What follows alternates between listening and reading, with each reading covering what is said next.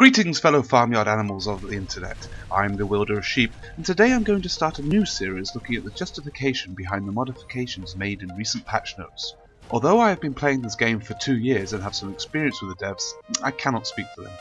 However, I thought it would be fun to add my sheepy perspective going forward. Plus, this is bound to attract the forum warriors, which is just always fun. So, let's get into this. The biggest thing to come is the new game mode.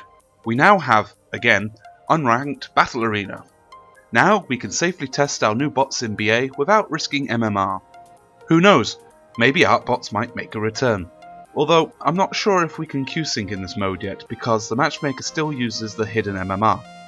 Anyway, hopefully this will undo some of the damage to the community done by the competitive drive, which I know has indirectly turned many veterans away from the game. Let's see. As you might have already seen, we're getting the old game mode's names back, just as I started getting used to calling them normal and basic. Bloody typical. I can only assume this was done in response to Jack733's awesome meme pic from a few weeks back, who said cyberbullying doesn't get you anywhere. Of course, queue times will now be longer, in the range of 90 seconds, but at the top MMR I don't see how they will be any shorter.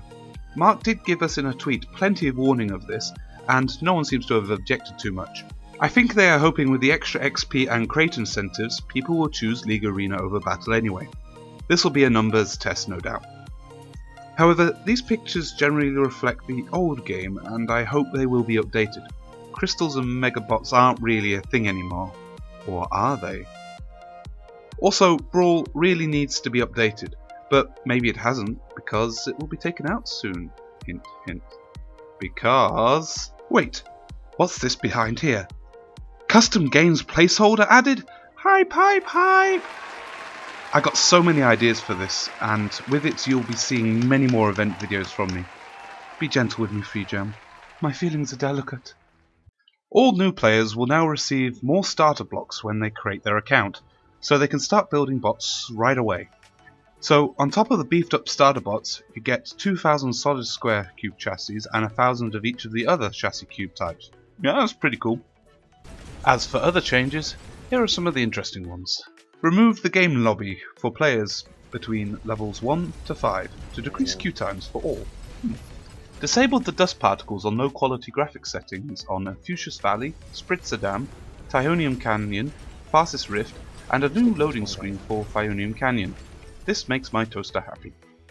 The minimaps for Spitzer Dam and Fuchsia's Valley have been updated. I didn't notice they were old.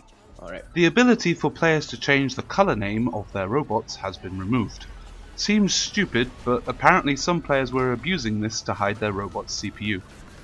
It was kinda showy-offy anyway. See guys, this is why we're not allowed nice things. As for bug fixes, here are some of the important ones. They fixed a bug which caused high-scoring players to receive less objective score than expected.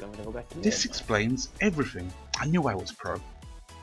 They fixed an audio bug which caused the wrong voiceovers to play for both teams in the event of their win or loss. To be honest, I'm not sure anybody was listening while they were celebrating their win or crying over their loss. They fixed a sync issue with the voiceover and game end explosions in the Battle Arena modes. Good, this irritated me greatly. The AI bot's pathfinding algorithm has been tweaked to improve their ability to maneuver around the new maps. They're still AI bots though, so they will always be derpy. This isn't Ghost in the Machine. Yes, that was a popular culture reference. Finally, they updated the crate purchasing screen to correctly display the guaranteed legendary message in English. English-speaking people must know their rights to loot. So, thank you very much for listening. Please let me know if you enjoy this kind of quick patch note video. Was there anything simple missing? Careful with that salt shaker there. Personally, I would have liked to have seen the iron fire rate increase and Mega Hover health nerf. Sprinter legs are fine, it's not their fault that they're in every meta build. Of course, like, subscribe for more Robocraft randomness, and if you're new, check out some of my other videos. Ciao for now.